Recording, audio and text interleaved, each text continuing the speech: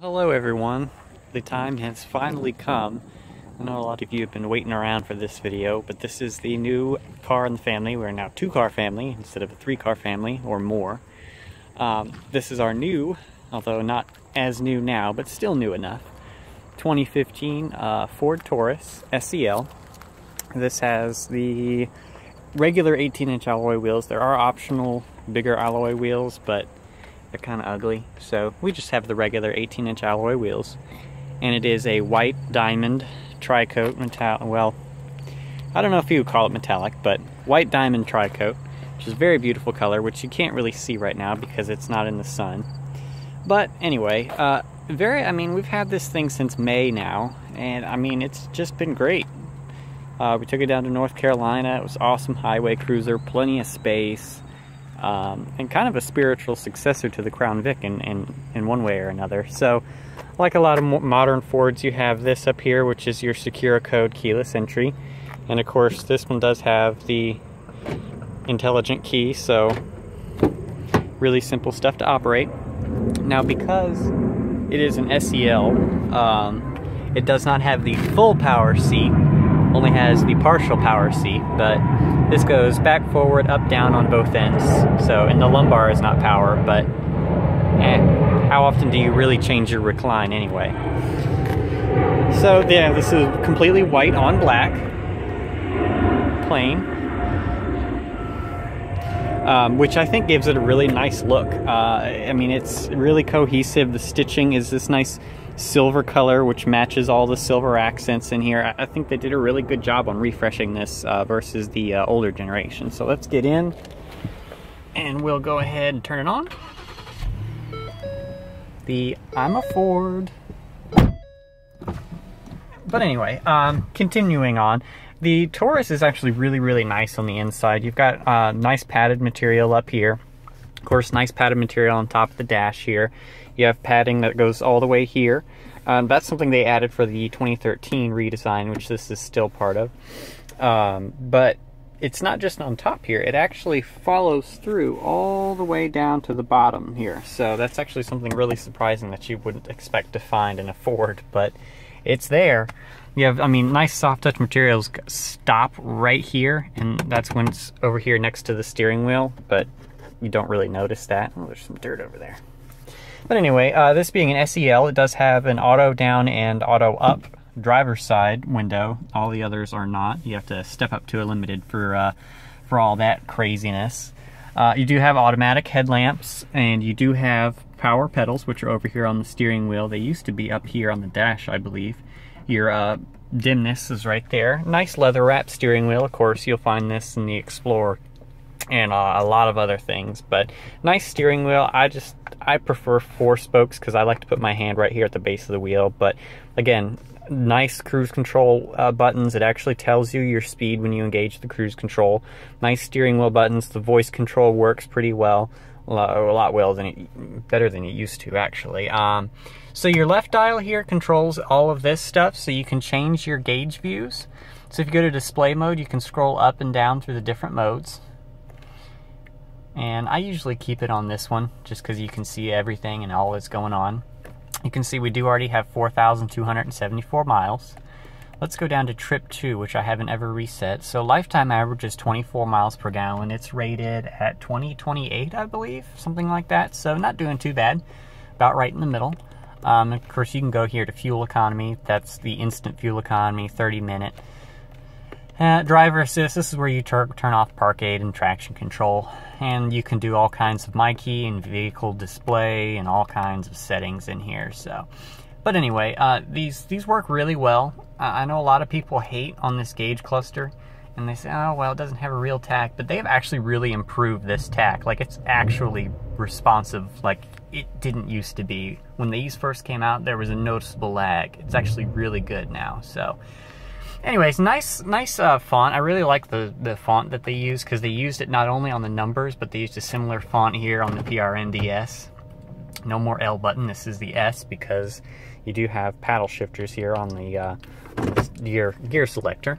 But over here on the side, the other side, you have, of course, entertainment, navigation, and phone. I can't talk today.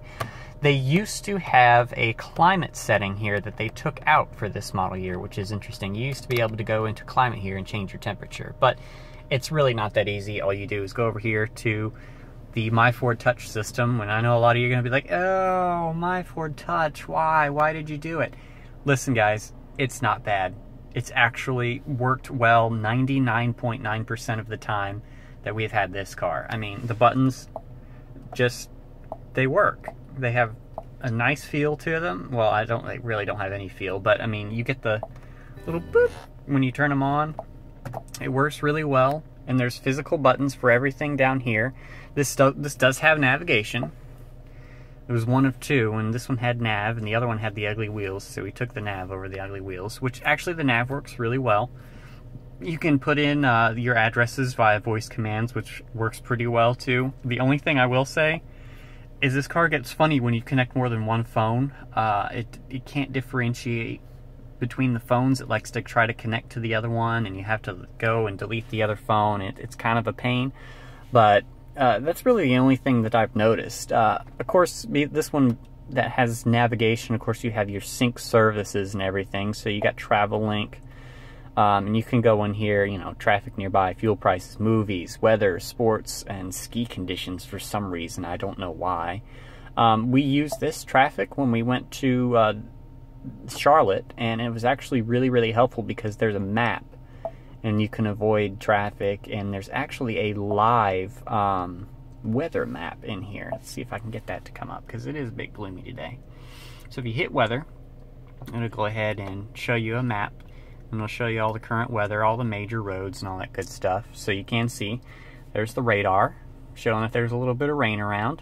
This is actually really cool because you can zoom in and out, and you can actually see what's right around you. So pretty cool system. I really think the Travel Link is something that's really, really neat. And it's well integrated. It's just down here in the information button. You normally don't use the climate screen too much because you have all these controls down here. Unless you really want the heated seat controls to be larger, this screen, the home screen, is usually fine because you're usually using your buttons here. And of course the My Temp button, which is a preset temperature that you have, and you just hit My Temp and it'll automatically go to that temperature. Right now, I don't know what it's set to. It's set to 72. So the middle dial here controls your fan speed, and you hit it to turn it completely off. And of course this one up here is the volume. Now I know a lot of you are probably going to be thinking, oh gosh, these touch capacitive buttons have got to be awful. But again, just like my Ford Touch, it's way overhyped how bad it is, because it's not bad at all. It works. You touch it lightly. I mean, absolutely no problem here.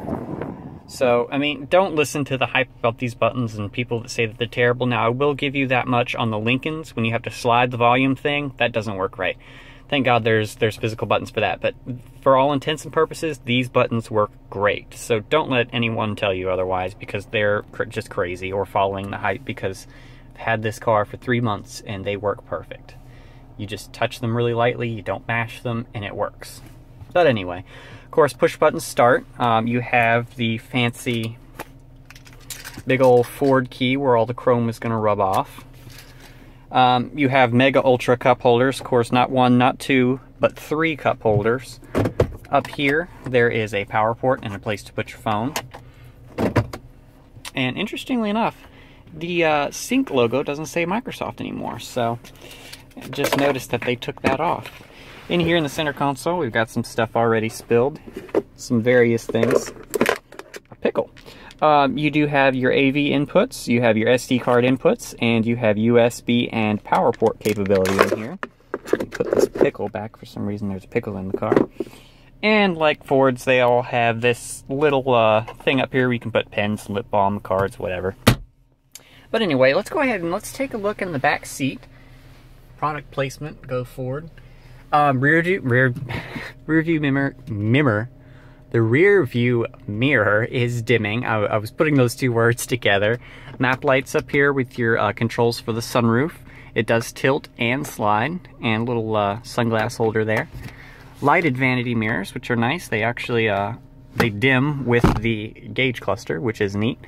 And up here is the microphone for the sync system. But it's probably going to yell at me when I get out and I close the door. with the key in it. Oh, maybe not. The back seat is like the shining point of this car. The support is great on the cushions, comes right up under my legs.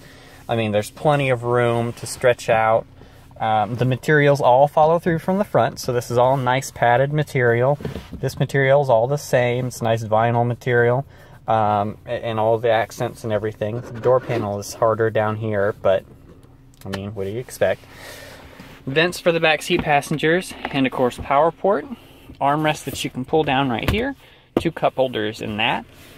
And this back seat is actually really nice because it sits a little bit higher, so you have a really nice view of the road out ahead of you. 2, of course, map lights back here. The same damn thing they put in every car. And dampened handles, which is nice. And you have a little hook that comes down, so if you have any clothes or anything, you can pop them right in there. Let's go take a look at the trunk, which is another high point.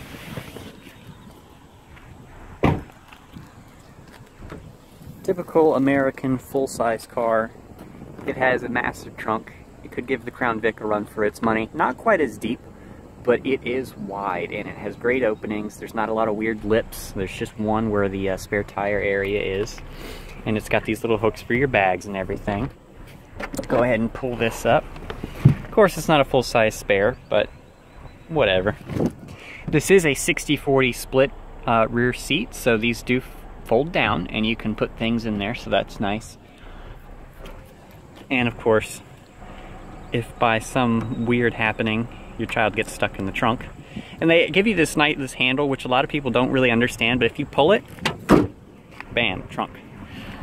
And they actually did a really good job of hiding the backup camera. I know the car's a little dirty, but it doesn't look tacked on at all. They just kind of nicely put it there under the Ford Endem.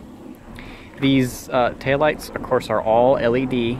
Everything back here is LED, I believe, except for the backup lights, which is an incandescent bulb. But the turn signals are LED, the brake lights are LED. So, really nice looking rear end. I like what they did with the update. They just kind of used the same concept, but just kind of modernized it. So, nice chrome dual exhaust tips, reflectors on the lower bumper here. So let's take a look at what I know you guys want to see, and that's under the hood, where we have already done something to it. What else would you expect? So go in here, pop it right there. I don't know how I feel about that. It's kind of like 08 Focus to me, but it is a Ford. They like to do that kind of thing. So under here you will find the 3.5 liter V6 driving the front wheels only. We did not go for the all-wheel drive model, not necessary. It's a big car, it's front wheel drive. If it snows, it'll make it through.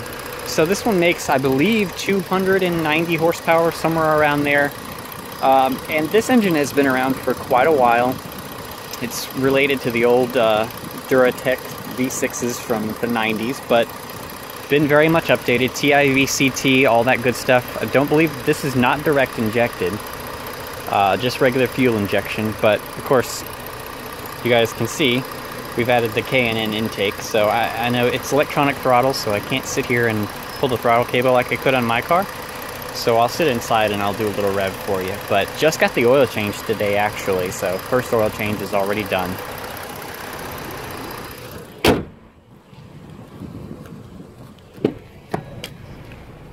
We'll stay right here.